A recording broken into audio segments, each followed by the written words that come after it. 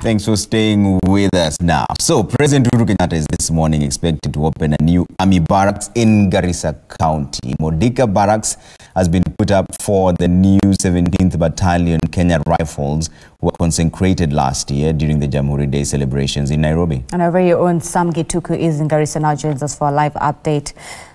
Sam, it's great to see you. Do we have some?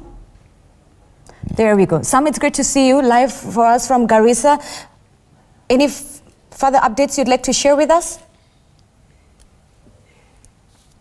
Well, good morning, Zinzi and Trevor. Indeed, it's a very hot morning here in Garissa County as you expect the arrival of President Uhuru Kenyatta, or he'll be sort of unveiling the Modika Barracks that has been under construction for the past 2 or so years. But essentially what we understand here is the unveiling of the 17th, that is the Kenya Rifles 17th Battalion, that is to be inaugurated today alongside the barracks that you have here, the new ones in Garissa, and the first one in the northeastern region. And what we understand is that this is just one of the initiatives of the Kenya Army to ensure that they are able to position themselves strategically in as far as managing the security situation in the country, and bearing in mind of the threat that has been, especially in this part of the country, in this northeastern region, with the proximity to Somalia, and of course the various missions that have been going on there since 2011 when Kenya went into Somalia under the Operation Linda Nchi.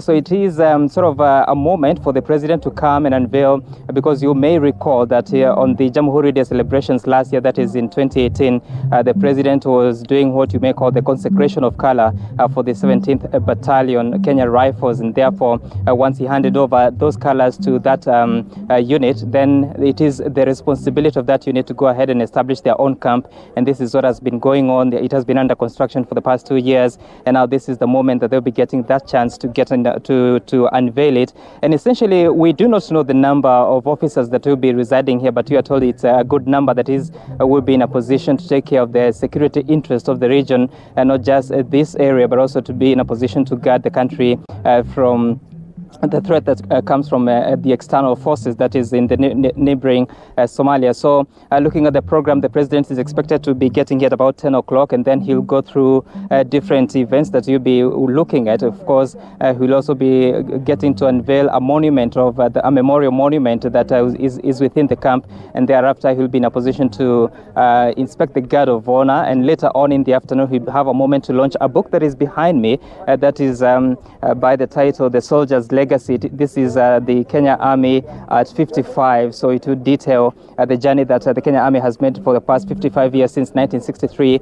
So that book, we are told that it will be retailing at about 3,000 shillings here, but obviously beyond that, it is at a higher price if you have to access it from the rest of the bookshops in the country. But it details the story of the Kenya Army having to go through the various moments in as far as dealing with external as well as the internal issues of security. But what we know is that with the unveiling of these barracks, then finally it gives a home to the 17th Kenya Rifles Battalion. Trevor and Zinzi. Well, thanks, Sam. That's Sam Gituku speaking to us live from Garissa. We'll cross over there for any more updates.